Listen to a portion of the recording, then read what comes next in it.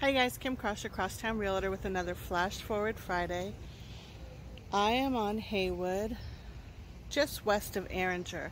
And in this area behind me, they're going to be taking about 2.5 acres and building a 40-unit complex.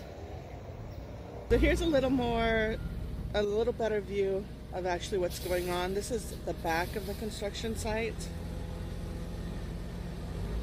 So you can kind of see them working on things here. And I'm actually taking this from the bike path. But this is the under construction side of the bike path. That part of the bike path over there is very, very pretty. So I don't want you guys to think that we have a yucky bike path. We're working on this side. The other side's done. And again, back to the construction site. Woo.